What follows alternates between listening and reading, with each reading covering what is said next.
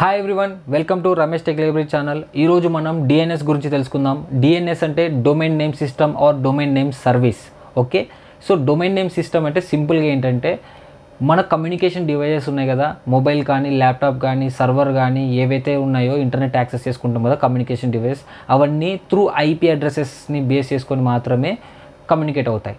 Okay, so IP addresses కూడా binary ఫార్మాట్లో ఉంటాయి. ఈ కమ్యూనికేషన్ డివైస్ అని జీరోస్ అండ్ వన్స్ని ఉంటాయి కదా, జీరోస్ అండ్ వన్స్ ఈ బైనరీ డేటా ఉంది కదా, ఈ బైనరీ డేటాని ఎక్స్చేంజ్ చేసుకుంటాయి.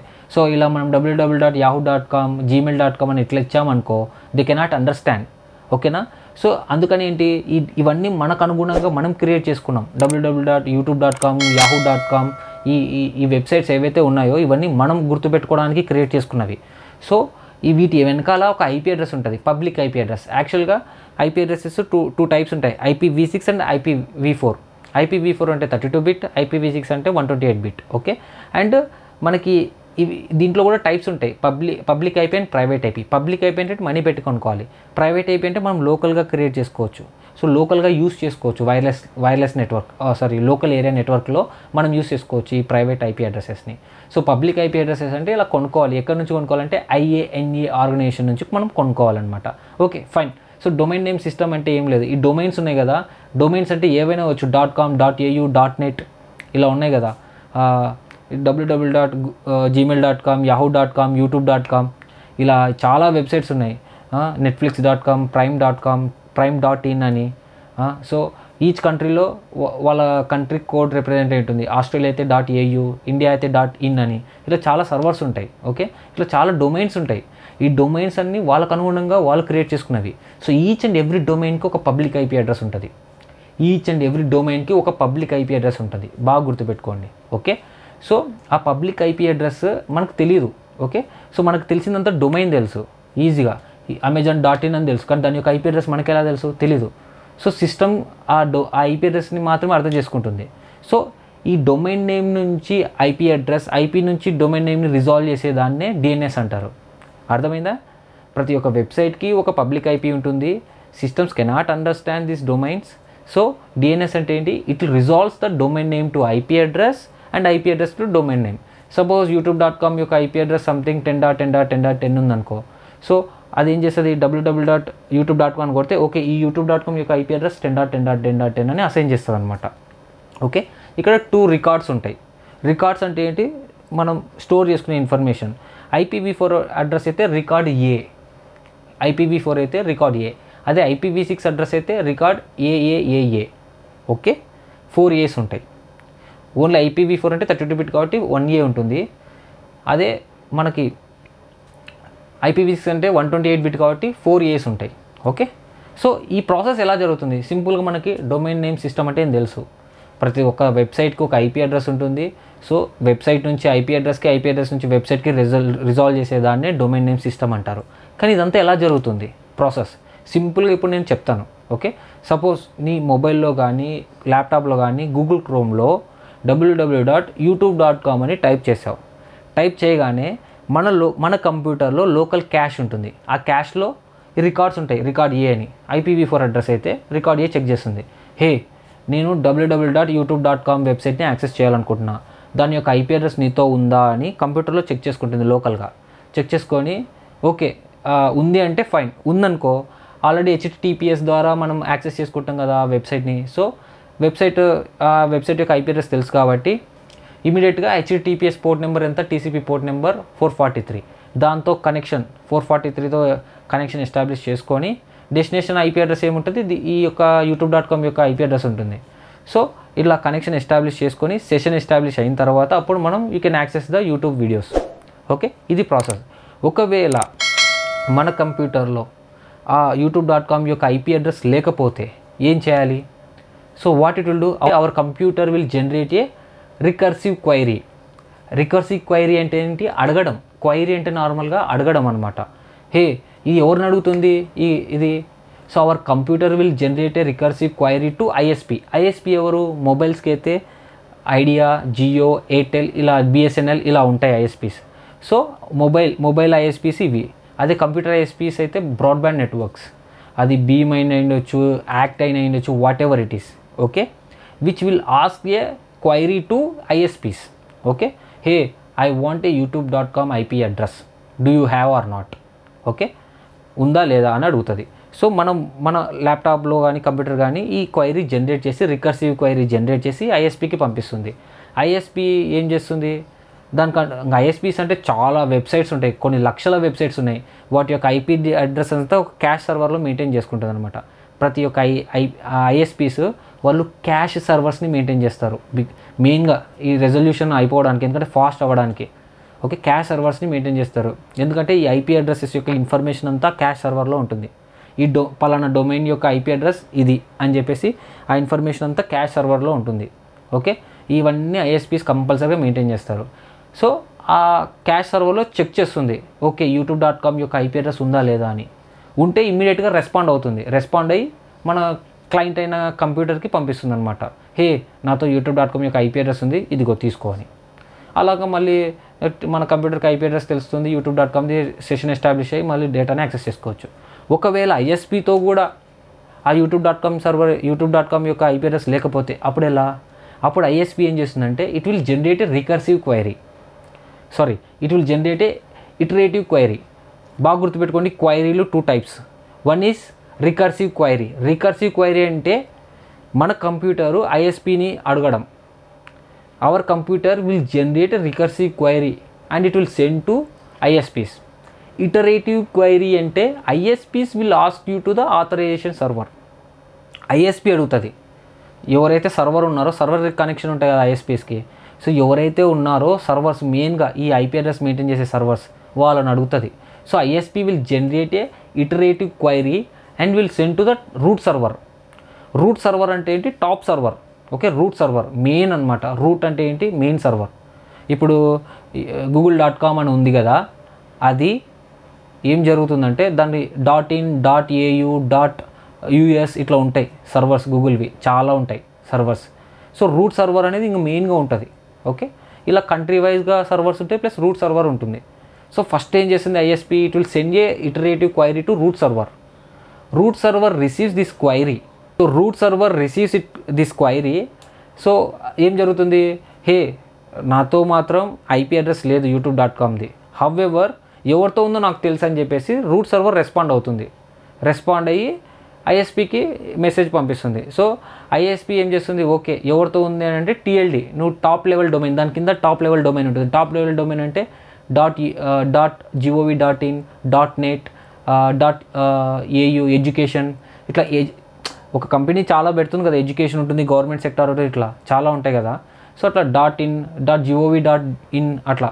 సో ఇట్లా .coms ఉంటాయి కదా, .com .gov.in .education ఇట్లా ఉంటాయి చాలా, .net అని. ఓకే, ఈ టాప్ లెవెల్ డొమైన్స్ అనమాట ఇవి. సో వీళ్ళని అడుగు అని చెప్తుంది. So ISP will generate again recursive query to top level domain. So top level domain కూడా రెస్పాండ్ అవుతుంది, హే ఆథరైజేషన్ సర్వర్ నాతో లేదు, బట్ ఎక్కడుందో నాకు తెలుసు అని చెప్పేసి ఆ ఆథరైజేషన్ సర్వర్ యొక్క IP అడ్రస్ని, ఆ డీటెయిల్స్ని it will send to the ISP. And ISP receives this information and directly ask to the authorisation server. ఇంకా మెయిన్ ఆథరైజేషన్ సర్వర్ అంటే ఏంది? YouTube server. ఎవరైతే ఉన్నారో వాళ్ళు మెయిన్ పర్సన్. యూట్యూబ్ సర్వర్ ఎక్కడైతే ఉందో అక్కడ. So ISP will send A iterative query to youtube.com. So youtube.com ఏం చేస్తుంది, okay you're asking my IP address right, you want a connection with me, so you're asking my IP address అని చెప్పేసి YouTube server దాని యొక్క IP అడ్రస్ని send చేస్తుంది. Okay, so ISP receive చేసుకొని,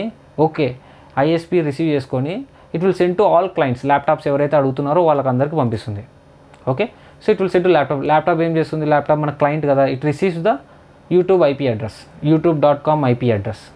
and మనకు IP address తెలుసు కాబట్టి డైరెక్ట్గా మనం డెస్టినేషన్ IP అడ్రస్తో కనెక్షన్ ఎస్టాబ్లిష్ చేసుకొని, ఆ సర్వర్ యొక్క IP అడ్రస్తో ఎస్టాబ్లిష్ చేసుకొని connection, then we will start exchanging the information. That's how it works. Okay, DNS అంటే ఏంటి? సింపుల్, వెబ్సైట్స్ ఉన్నాయి మనకు అర్థం చేసుకోవడానికి. సో ప్రతి వెబ్సైట్కి ఒక IP అడ్రస్ ఉంటుంది. It resolves the website domain name to IP address and IP address to domain name. ఎలా రిజాల్వ్ అవుతుంది ఏంటి అనేది ఇప్పుడు అంతా ప్రాసెస్ చెప్పా. ఇది ప్రాసెస్ అండ్ క్లియర్ కట్గా ఇప్పుడు మీకు చూపిస్తాను ప్యాకెట్ ఫ్లో ఎలా అవుతుంది ఏంటి అని. ఓకే, మనం చెప్పుకున్న విధంగా ప్రతి వెబ్సైట్కి ఒక IP అడ్రస్ ఉంటుంది అనుకున్నాం కదా. సో ఇప్పుడు చూపిస్తాను మీకు చూపిస్తాను చూడండి. సో అది ఎలా చెక్ చేయాలంటే కమాండ్ ప్రాంప్ట్లోకి వెళ్ళండి. సో ఇక్కడ కమాండ్ ప్రాంప్ట్ ఉంది కదా, కమాండ్ ప్రాంప్ట్లోకి వెళ్ళండి. సో ఇప్పుడు నాకు ఇంటర్నెట్ యాక్సెస్ ఉంది. So ping www.google.com. So google.com యొక్క ఐపీ అడ్రస్ మీకు ఇప్పుడు చెప్తున్నాను చూడండి. చూడండి ఇది. సో google.com యొక్క పబ్లిక్ ఐపీ అడ్రస్ ఇది. ఓకే, అలా. సో సేమ్ అలాగే www.facebook.com. చూడండి facebook.com యొక్క ఐపీ అడ్రస్ ఇది. ఓకే, సో అలా ప్రతి ఒక్క వెబ్సైట్కి ఒక ఐపీ అడ్రస్ ఉంటుంది. ఓకే, అలాగే నెక్స్ట్ youtube.com, మెయిన్గా youtube.com. చూడండి youtube.com యొక్క ఐపీ అడ్రస్ ఇది. అర్థమైందా? ప్రతి ఒక్క వెబ్సైట్కి we will have a IP address. So మనం ఇంతవరకు ఎన్ని వెబ్సైట్స్ని యాక్సెస్ చేసుకున్నాం, వాటి యొక్క ఐపీ అడ్రసెస్లన్నీ ఎక్కడ స్టోర్ అయింటే రికార్డ్స్ అన్ని ఇప్పుడు చెక్ చేద్దాం. ఆ కమాండ్ చెక్ చేయాలంటే ఏం లేదు, IP config space /display DNS. IP config నేను తప్పు కొట్టే కమాండ్, డిస్ప్లే డిఎన్ఎస్. చూడండి, అబ్బాబాబా ఆగట్లేదు, ఆగు ఓయ్. ఓకే, స్టాప్ చేసా. చూడండి రికార్డ్ నేమ్ ఇది, record type 1, time to leave ఇది, data length, section, record host. So records అన్నా కదా IPv4 అయితే ఏ, అదే IPv6 అయితే ఏఏఏ అనమాట. చూడండి ఇది దీని యొక్క ఐపీ అడ్రస్. ఓకే, ఏదైనా సరే ఇక్కడ ఒక వెబ్సైట్ తీసుకున్నాం అనుకో, సపోజ్ www.something.youtube.com అని టైప్ చేయగానే it will ask you internally ఈ క్యాష్ ఉంది కదా, ఈ క్యాష్ దీంట్లో అడుగుతుంది అనమాట. Local క్యాష్లో it will check do I have the IP address of YouTube or not. Okay, ఒకవేళ ఐపీ అడ్రస్ ఉంటే ఇమీడియట్గా ఇది హెచ్టిటిపిఎస్ సర్వీస్ కదా, ఇది హెచ్టిటిపి సర్వీస్, హెచ్టిటిపిఎస్. ఓకే, ఇక్కడ హెచ్టిటిపిఎస్ సర్వీస్, దీని పోర్ట్ నెంబర్ ఎంత 443. టీసీపీ పోర్ట్ నెంబర్తో చూడు, క్విక్గా వితిన్ మిల్లీ సెకండ్స్లో ఇదంతా జరిగిపోతుంది. సో టీసీపీ కనెక్షన్ ఎస్టాబ్లిష్ అవుతుంది నా కంప్యూటర్ నుంచి హెచ్టిటిపిఎస్ సర్వీస్కి 443కి. సెషన్ ఎస్టాబ్లిష్ అయిన తర్వాత అప్పుడు మనకి ఈ వీడియోస్ అన్ని డిస్ప్లే అవుతాయి. ఆ యూట్యూబ్ సర్వర్లో ఉండే వీడియోస్ అన్ని, సజెషన్స్ అన్ని డిస్ప్లే అవుతాయి. సో నేను లాగిన్ అవుతున్నాను నా రౌటర్లోకి 192.168.0.1. Okay,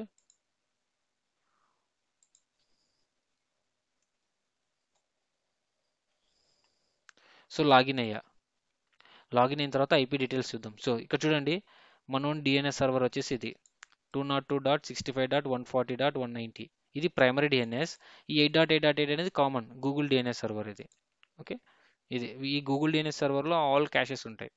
okay, this is the gateway for my network, entire network. So ఇలా అనమాట, ఇది డిఎన్ఎస్ సర్వర్. సో ఓకే, ఇప్పుడు నేను రియల్ టైమ్ ఎగ్జాంపుల్ చూపిస్తాను. సో ఇది చూడండి ఇక్కడ. So I'm asking A query అనమాట. సో ఫస్ట్ చూడండి బాగా, 192.168.1.101 అనేది నా సిస్టమ్ యొక్క ఐపీ అడ్రస్. 1.1 అనేది నా గేట్వే, రౌటర్ యొక్క గేట్వే. ఓకే, ఏదైనా సరే ఇంటర్నెట్ యాక్సెస్ చేసుకోవాలంటే నాకు రౌటర్ నుంచి వస్తుంది కదా. సో ఇది రౌటర్ యొక్క ఐపీ అడ్రస్, ఇది నా సిస్టమ్ యొక్క IP address. Okay, it's DNS protocol. So first నేను www.youtube.com అని టైప్ చేస్తా. టైప్ చేయగానే ఇక్కడ చూడండి కింద.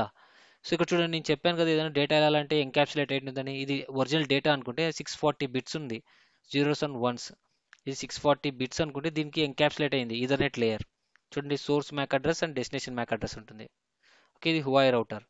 ఓకే, అండ్ దాని మీద ఐపీ అడ్రస్ ఎన్క్యాప్సులేట్ అయి ఉంటుంది. సోర్స్ ఐపీ అడ్రస్ వచ్చేసి నా కంప్యూటర్ యొక్క IP address, destination IP address వచ్చేసి రౌటర్ యొక్క IP address. Okay, original data ఇదైతే దాని మీద ఈథర్నెట్ లేయరు, దాని మీద మళ్ళీ లేయర్ 3, దానిపైన మళ్ళీ transport layer protocol. Okay, transport layer ప్రోటోకాల్లో ఎన్ని ప్రోటోకాల్స్ ఉంటాయి? యూస్ చేసే ప్రోటోకాల్ టీసీపీ ఆర్ యూడీపీ. నిన్ననే చెప్పాను, సారీ ప్రీవియస్ వీడియోలో నేను చెప్పాను ఆల్రెడీ.